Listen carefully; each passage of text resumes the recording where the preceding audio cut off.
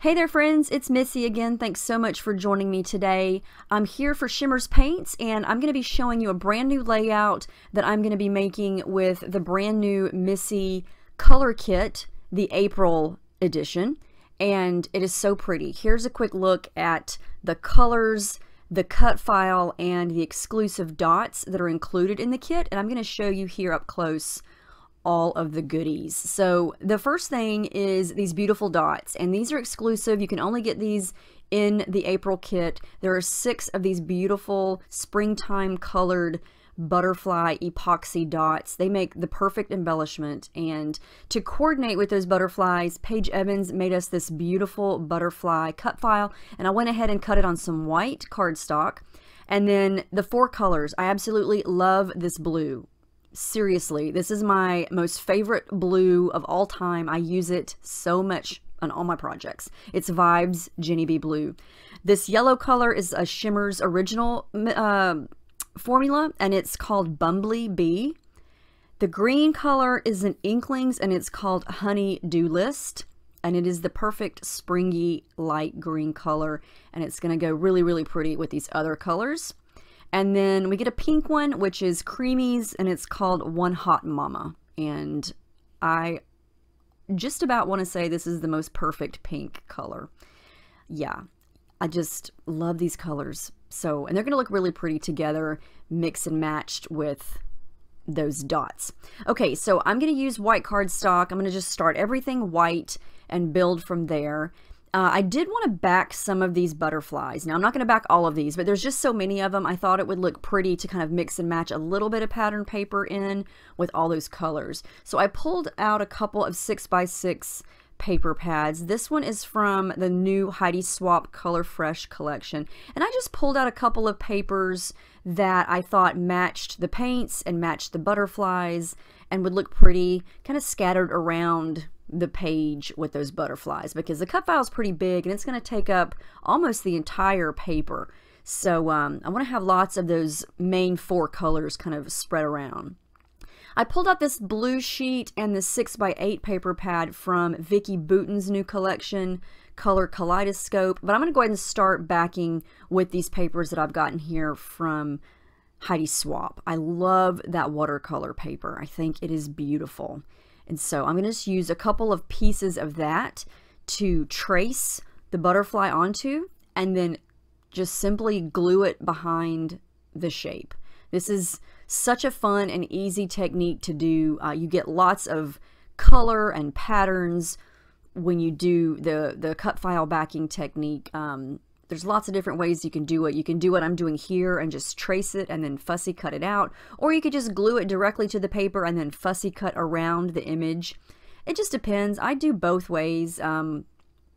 Sometimes you can just eyeball it if it's a simple shape, but these butterflies are such different shapes and sizes, I just thought I would trace it. So I did use some of that Vicki Boutin paper, and then I also pulled out the new Horizon 6x8 paper pad from Paige Evans and use some green. So now I've got all the 4 colors. I think I'm going to use this black and white picture of Paige, my daughter Paige, and I'm going to wind up changing that later, but for all intents and purposes right now, I'm going to use that black and white picture, because my first thought was whenever I make a layout from scratch and I've got all these colors, I sometimes am hesitant to use a color photo because I feel like it's going to compete with all the colors that I'm using. And so I tend to gravitate toward black and white because that just takes out some of the guesswork and having to mix and match photos to paint colors. But let's just go with the black and white picture for now, and then we'll see what happens as we go.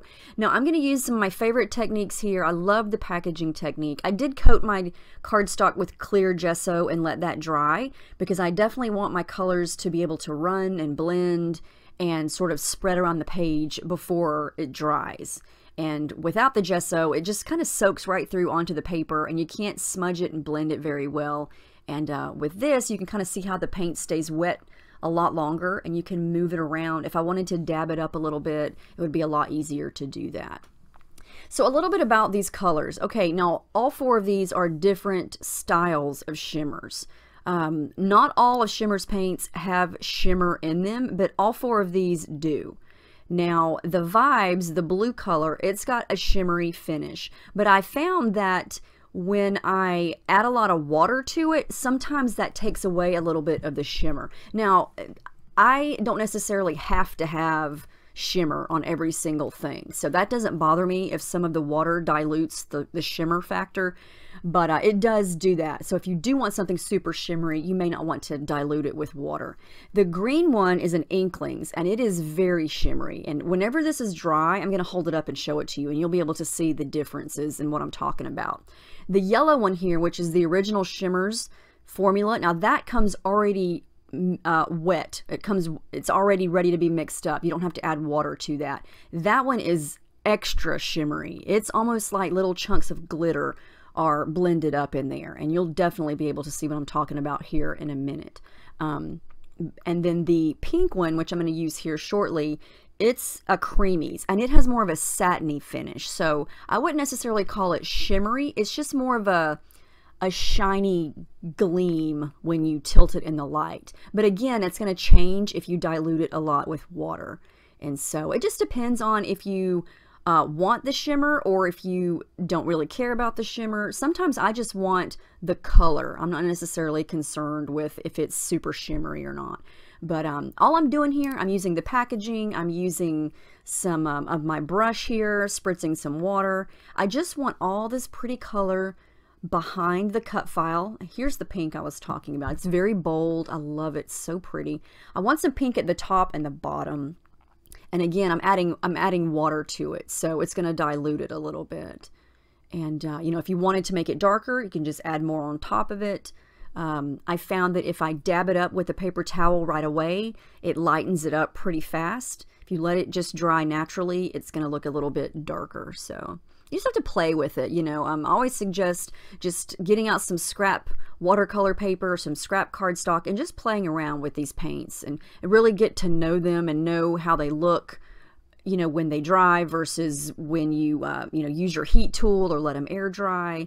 They all have different effects, and you can get different looks with just one color based on how you treat it, if that makes sense. You can see here how when I use the splatters just straight from the container, it's a lot darker versus when I use the packaging technique with more water. And so I instantly get different shading based on that. So I know this looks like a hot mess here. It looks kind of like an oval Easter egg sort of shape, but that's the shape of my cut file, and I kind of wanted you to be able to see what I was talking about here. Some color peeking through some of the butterflies, and I realized at this point that I had covered up, my photo was going to cover up a lot of the blue area, so I decided to add a little bit more of the blue up in that upper right hand area, because I didn't want all the blue covered up, because that is my favorite color of all time. And yeah, you've probably seen me use Jeni B Blue thousands of times because it is my favorite. So I'm really liking how this is looking, and you can kind of tell here that the bulk of the layout is already done because that cut file takes up so much space. Okay, here everything's dry. You can see what I'm talking about. You see how shimmery that yellow is? That's the original Shimmerz paint. The green is the Inklingz, and it's definitely got a shimmer to it. And then you can see what I'm talking about with the blue and the pink. They still have shimmer. It's just definitely not as strong because I did water it down. And so, you know, each paint may look similar, but they do all have a different finish. So here's where I decided to change my mind. I went through my pull photos and I thought, I don't really need to use this black and white picture. I didn't like, it was too big, and then the way I overlapped the butterfly onto the picture, it covered up her hand, and I didn't want to cover up anything like that on the photo. So I went through and I found this pool photo, and I thought, this matches perfectly. I've got all this blue in the pool water, and then she's got on a pink bathing suit, and I just liked the way it looked. Now I added a bunch of adhesive foam behind the cut file there, and the background is pretty much done. And you can tell that I don't really need a lot of embellishments. So those dots are going to come in handy because I'm not going to wind up using all 6 of them. And the butterflies, you know, the layout is plenty busy right now. I don't need a big title. I don't need a lot of other things. Now, I did want to use some of the butterflies that came out of the cut file. This is one of those cut files where you get not only the outline of the butterflies, but you also get the little insides that come out. and they are easily colored like I'm doing here. I don't use all of these, but I thought I would color them just using the 4 colors and a paintbrush here. I didn't use any gesso or anything on these because they're so small, but I'm just going to color these up really quickly. You can't really mess this part up. It's just adding some color, adding some water, letting it run and blend, and then I'm going to space a couple of these out on top of the photo, because if you remember my picture, which you'll see here and again in just a second, that she is over to the right and there's a lot of open space on the left, and so I've got some room to add some stuff there on top of it. But this was really fun. I could just color butterflies like this all day long and be perfectly happy with my life, because these colors make me happy, butterflies make me happy, and yeah, these are just instant embellishments. Once you have the cut file done, you have all these spare butterflies, and I love that they're wonky shaped. They're not perfect because they're just different. See, here's what I'm talking about. I've got all this open space on the left of the photo, so I thought I could add in a couple of these butterflies that I just colored on top of it, just to sort of give it a little bit of something over there. I'm not covering up her face. I'm not interfering with the important part of the photo. I'm not going to use some of the big butterflies. I'm going to use mostly the smaller ones. I'm going to add a pink one up at the top, a green one over to the left and the right, and just kind of go from there. Since, you know, there's already so many butterflies going around, I thought a couple more couldn't hurt because they're small and they're subtle. Now here's where I'm going to add in my thread. You know I love me some tangled thread, and I felt like I needed a pop of yellow over to the left because I've got all that blue in the picture, and then I've got the bluish green butterfly and then the pink butterfly, but I need some more yellow over there. So that's where the thread comes in. I added some darker pink thread underneath the cut file to the right of the photo, and then I'm going to very carefully, this took some time, to glue this down. So I'm just going to kind of peel it up, add little dots of glue to all those pieces of adhesive foam, and glue that down. I wanted a little bit more texture up at this area here, and so I just went with a tone on tone. I just tangled up some blue thread there. I colored in another yellow small butterfly because I needed some yellow up in that area.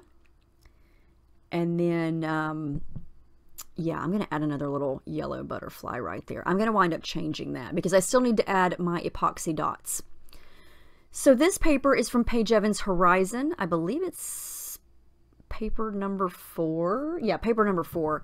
And so I thought I would go small with the title. So I cut out the word today, and then I pulled out these multicolored small tiny alphas from Pink Fresh Studio.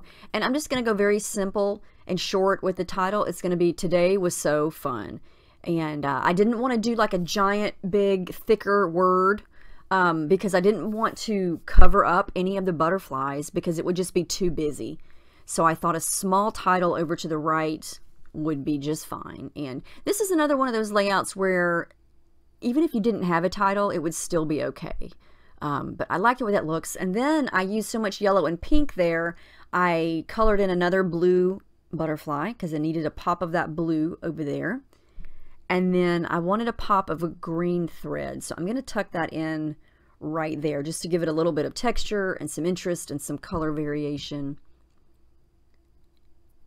And here come the epoxy dots. I'm going to use 3. I'm going to use the green one there on top of the picture. I moved that little yellow butterfly that I stuck down. And then the yellowish one over here, and then a pink one up at the top. And then I'm going to save those other 3 for another project. But yeah, and that's all the embellishing I'm going to do. Like I said, the title's short and sweet and just compact over there to the side. And then I'm going to use my journaling, or my T-square ruler to draw some lines for my journaling. And I'm just going to add that right very carefully because I was writing over that gesso, which is kind of gritty. So just be careful when doing journaling on top of gesso. But anyway, I did add the date stamp, and that is it. That's the final layout. I love how this turned out. I'm so excited about this month's kit. I hope you guys will want it. Here's just a sample of what you can make with it. This cut file is so good. You could run it off the page. You could make it smaller. You could just use the inside butterflies and not even use the outside cut file part. But there's so many options, and I hope that you will get this kit in your hands and make something pretty with it, and let us know. Tag us in it on Instagram or Facebook and let us see. I had a great time making this, and I hope you enjoyed watching it. So make sure you check out shimmerzpaints.com, and there are a couple of other kits as well this month, so make sure you check those out also, and I will see you in my next video. Thank you so much for watching.